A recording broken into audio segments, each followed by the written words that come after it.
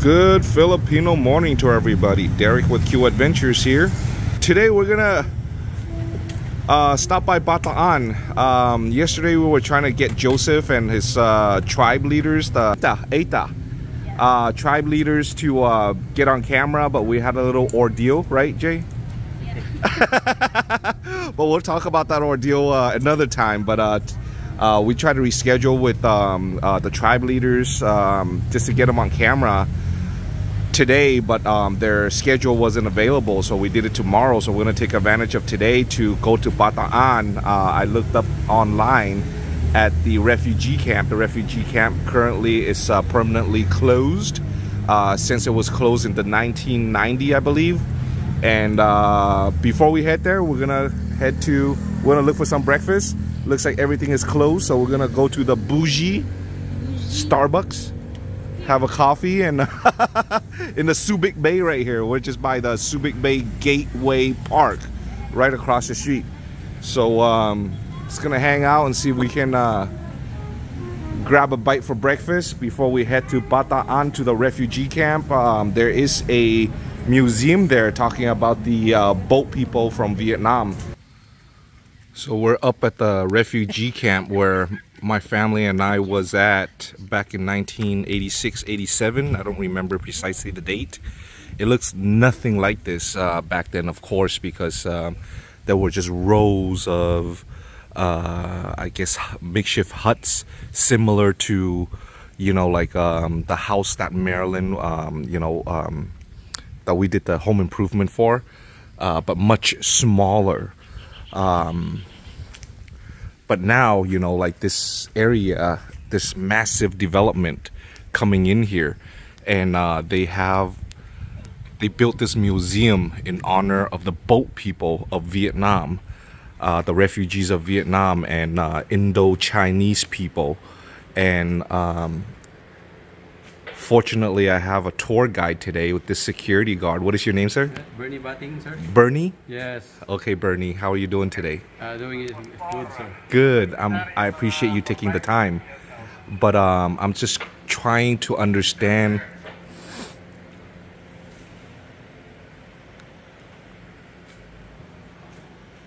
my heritage a little bit without being emotional here. But I myself was not the boat people. I was sponsored over by my paternal uncle, who was a boat person, along with my grandfather. But these were the conditions that they were in.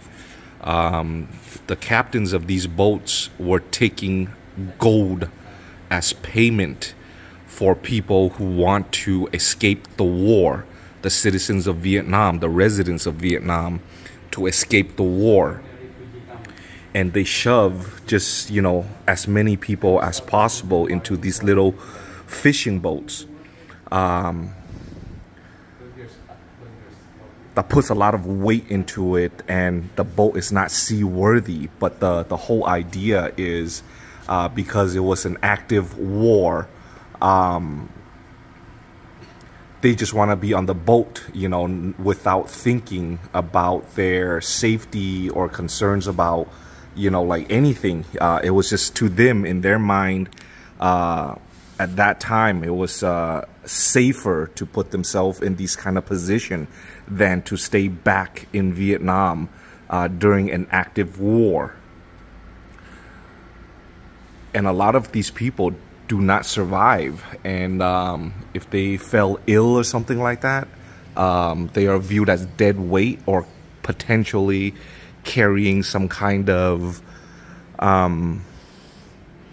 contagious disease, and so they just become dead weight. And sadly enough, they would just be thrown overboard to be fish food, for a lack of better word, and the Indo-China War. So I remember vividly, although I was only 7 to 8 years old, that our refugee camp was structured, you know, like the Vietnamese people who came from Vietnam stayed in one section, and then a separate section row of homes were the Laotians, and then a separate row will be the Cambodians. So this is very well structured.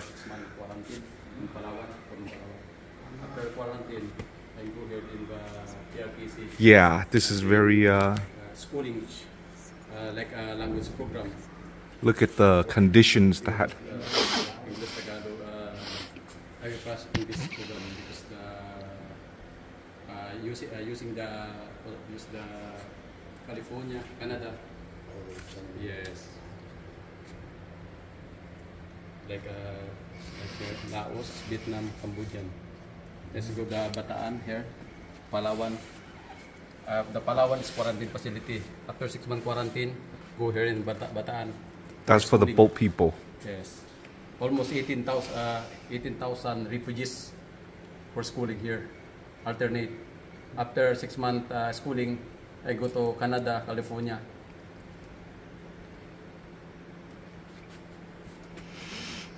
The Filipino government helping all refugees affected in the Vietnam War. In the Vietnam War.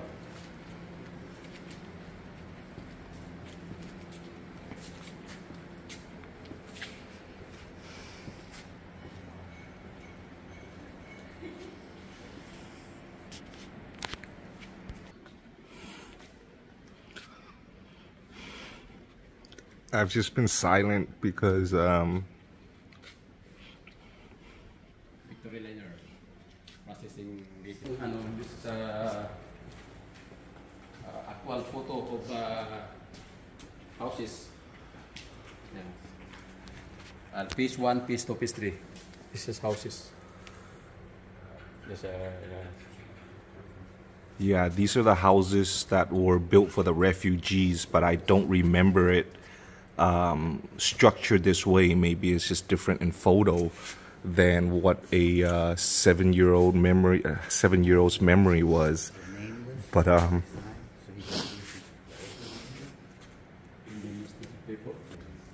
this is a monkey house. Monkey house, monkey business.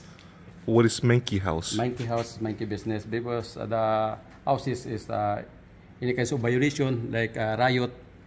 Oh, like pretty much a small jail. Yes. So this is to house the refugees that misbehave. Yes. Okay. Yeah, I don't remember this. Of course, my family was well behaved, so fortunately we didn't have to endure this. But as you can see, this space is very extremely small. With my back to the wall, you know, my arm is bent and I can touch the other side of the wall. Of course, this is just a little small toilet area. No toilet here, but this is just a replica. But From Norway. From Norway, this is a bunk house. The bunk house is. oh yeah, these are the bunk houses that yeah, this is it. This is a actual photo for bunk house Yeah. in Vietnam. Yes. Old plate po kasi yan eh. Yeah, this is what I remember. This is how I remember it. The bunkhouse is like this and extremely small. And they also have second This is a second floor. Yeah. Yeah, exactly. This is how I remember it vividly. The bottom has a bed like this. And then on the top, yeah, the cooking area back here. But I remember mine was the one that I occupied. My family and I was open, and it leads to the back. Can I climb up there? They have a door here, honey. Am I allowed to go up there? Yes. It's allowed? Okay. This one is a door. This is a window. This one. Yeah. Kitchen. Yeah. Yeah. And then Yeah. Go. Good for 6 packs. 6 person. yeah, there's 4 of us, my father, my mother, my sister, and myself. But there's an upstairs sleeping area, almost like camping style. Yes. Yeah, so That's why I asked you because this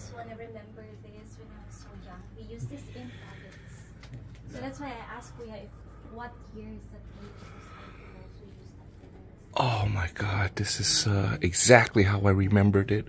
Before we But of course, the condition of the house that my family lived in is in a lot worse condition than this. A lot of wear and tear, because we were in the tail end of it in 1987-ish. This refugee camp was erected in 1980s, even, and then it closed down in 1990. This refugee camp stopped 1990, right? 95. Yes, last 1995. All refugees transferred to Coron, Palawan. Yes, the Coron, Palawan is last stop. Yes, stop lang area. Okay. So 1995, this refugee camp stopped. People escaped from Vietnam. Yeah. From Nha Trang City, Vietnam. Yeah. So this is the boat. But is this boat reconstructed or was it recovered? Recovered. It was recovered boat. 1980s. It's May 12, 1981. Okay, this There's boat. a total of 34 men, 20 women, 11 children in Mabayo Beach Resort Yeah. from Nha Trang City, Vietnam. This is a much bigger boat than what most people endure. From the photos that I showed you earlier, the boats are much smaller, a majority of them, but just whatever boats that were available, big or small, during a time of war, was just made available, and opportunists, captains of these boats, the word opportunist is pretty, it has a negative connotation to it. It just suggests greed and stuff like that. A lot of times, out of from the demand of the citizens of Vietnam who wants to escape, it was just simply a service that was provided. There weren't any liability waivers or anything like that. It was just either you get on the boat and go or not. There's no waiting. There's no schedule. It was, the captain and the lookouts have to look out for, a lack of soldiers, the Northern Viet Congs, just danger in general, like when the opportunity exists, they will just jump on the boat and go. And they just, from my understanding of the backstory from my father and grandfather, it's just like they didn't have a point B. They just wanted to, get in the ocean, international water, and just basically there's no plans. They were just crossing the fingers to be discovered by the American Navy and American forces, and to be rescued, and so they can seek asylum under these kind of stressful situations. So, there wasn't any plans. There wasn't anything, like long drawn out, like if you give me 1 ounce of gold and this is what we're going to do and this is where we're going to go. None of that. It's just, you pay your dues to get on the boat, and wherever the boat goes. It just drifts. So, yeah, as you can imagine it, it's just a lot of people have lost their lives.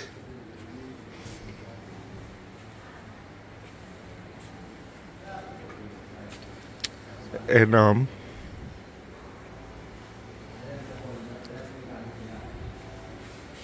my parents and I and my sister were supposed to be on these boats also, but because, again, to the best of my recollection, I was only 2 months old when my grandfather and father's side of the family, decided to jump on these boats and pay their dues to jump on these boats. I was only 2 months old, and my parents, because of me, I dragged them behind, made their mobility very slow, and they missed their opportunity. But if I was a little bit older, and they took the opportunity to jump on that boat, I wouldn't know if I would be here this day. We might have died, in the middle of the ocean. we might have been just a statistics that, you know, nobody would ever record, and all the potentially bad things that can happen. It's just but it happened the way it did. And even though my family was sponsored over through a family unification petition with the American immigration, we were still somehow labeled as refugees. And when our time came, we flew from Saigon, or Ho Chi Minh City as we know it today. We flew from Ho Chi Minh City to Thailand for 2 weeks processing, where we were held in a Thai prison. We were not prisoners. They, just for clarification purposes, they emptied out a section of the prison to house us refugees along with the Cambodians and the Laotians. And after 2 weeks of processing, we flew from Thailand to Philippines, Bataan, at this very location where I am now. So we spent 6 months here for, I guess, westernization or education, however you want to refer to it, before, and then get processed before we were flown to Los Angeles, California. So this is the story of my very first introduction to the Philippines. So this is the first visit, which is the museum, and this is it really jogs my memory. And again, it's just I'm super emotional here. Yeah, so this shrine was built by the Cambodians in 1982. In that region where Vietnam, Cambodia, and Laos is, Buddhism is the dominant religion or belief. This is our culture, and this is a very Cambodian Buddhist shrine where there are multi-dimensional faces. Although I was born in a my parents practice Buddhism, and my mom is pretty hardcore, like I grew up rebellious and did not follow the teachings. So this shrine was built before my time in the Philippines, my family's time in Philippines. I don't have a recollection of this shrine, but it is a very humbling experience to stand here. And it's just overwhelmed with emotions.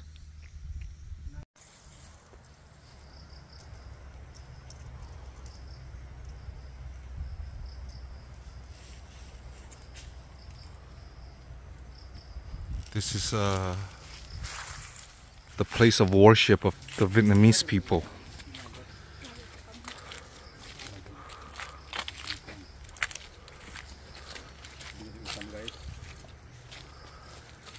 And although they're all essentially Buddhism, each region has a slightly different belief system, and because within the Buddhist, as I know it, I am no expert or anything like that, but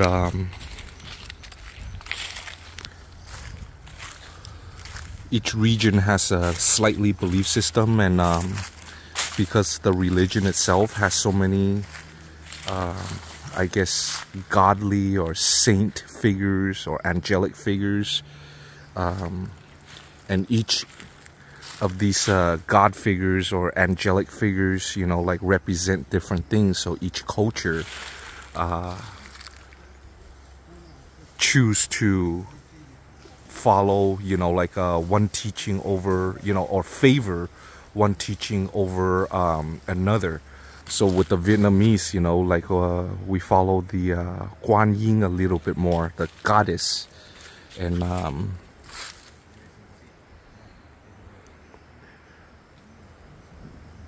don't worry, it will pass. Everything does. These little philosophical phrases.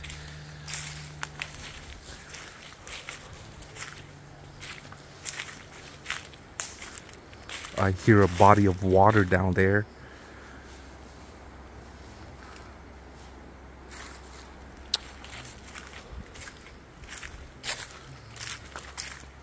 I'll walk these grounds.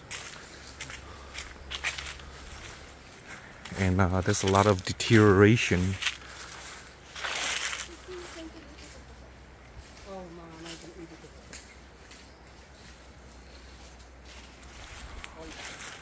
Due to abandonment. So look at the background where Guan Yin is standing. It's just absolutely beautiful.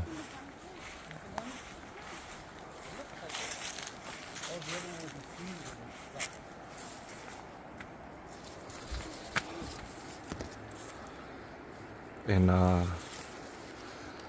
that is the very river that my dad, along with a lot of neighbors, took me down to.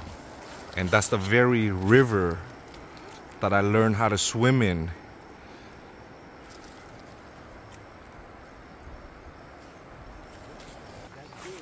I wish I had some incense here to pay my respect. But once again, I came very ill prepared, not anticipating a Buddhist shrine here.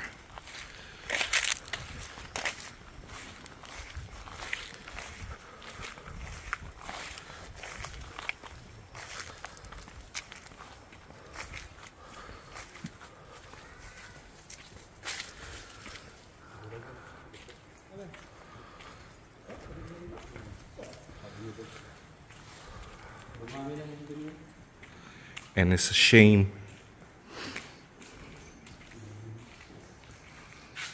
that nobody upkept this.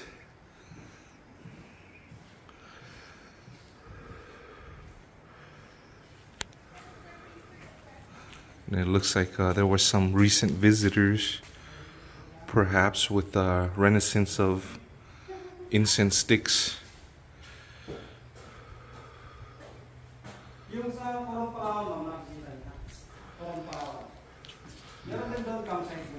So what, with the development of the military, the Filipino Marine, what will happen to this area? This is ongoing process.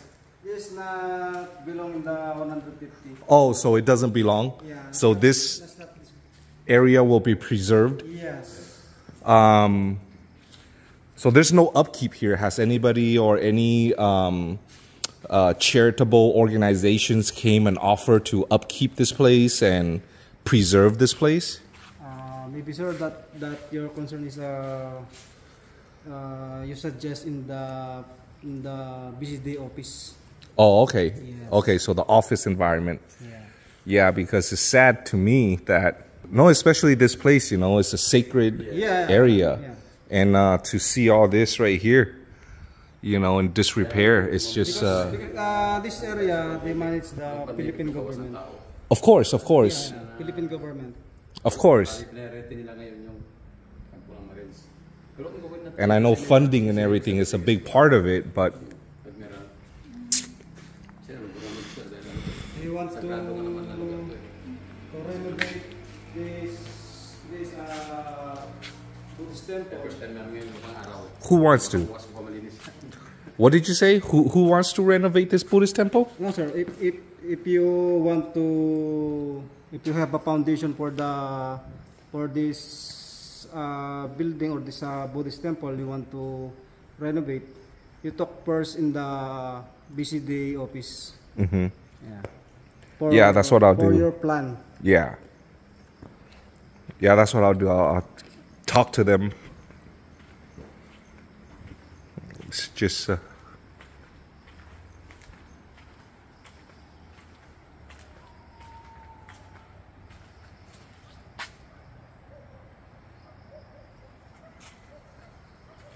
It's just falling apart. Thank you all very much for tuning in today. This video has a special place in my heart, obviously, and thank you for your continued support of my channel and all your positive feedbacks. Until next time, ciao.